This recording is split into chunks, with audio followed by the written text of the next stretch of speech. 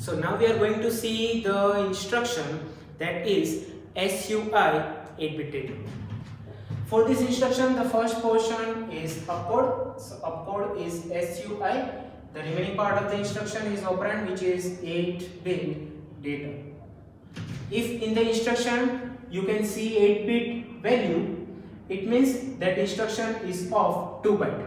2 byte means when this instruction is stored in the memory, it will occupy 2 consecutive memory locations. Let's see the meaning of the instruction. That is SUI 8-bit data. SUI 8-bit data, it means subtract immediate 8-bit data from the accumulator. Subtract immediate 8-bit data from the accumulator and answer will be stored in the accumulator.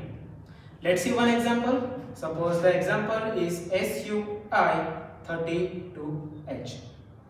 Now if you pay attention, before the execution, the content of accumulator is 33H in hexadecimal. If you convert this number into binary, you will get the number like this. Now the 32H is also represented in the binary. Now what is the meaning of the instruction SUI 32H? It means subtract immediate 32H from the accumulator and answer will be stored in the accumulator. Now to perform arithmetic subtraction, the microprocessor will use 2's complement method. So to subtract 32H from the accumulator, the microprocessor will first convert this 32H in 2's complement. So the 32H is represented in binary. Let's convert this number into 2's complement. So what is 2's complement? It is 1's complement plus 1. So let's convert this number into 1's complement. So you will get 1 1 0 0 1 1 0 1. And 2's complement means 1's complement plus 1. So let's add 1 to this number. You will get 1 and 0. So this is the 2's complement representation of 32H. After that, the microprocessor will add these two numbers, the accumulator and 2's complement of 32H. So let's add. You will get 1, then 0, 0, 0, 0, 0, 0, 0 and 1.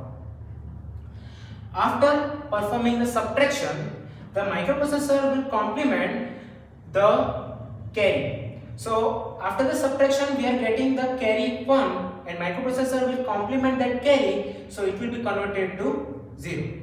And if you convert this number into hexadecimal, you will get 0, 1, H. So after the execution, what will be the content of accumulator? It is 0, 1, H. So in the subtract instruction, you have to pay attention in the carry. After the subtract instruction is executed, if the content of carry is 0, it means the answer is positive and it's in original form. If after performing the subtract instruction and if the content of carry is 1, it means the answer is negative and it is in 2's complement form.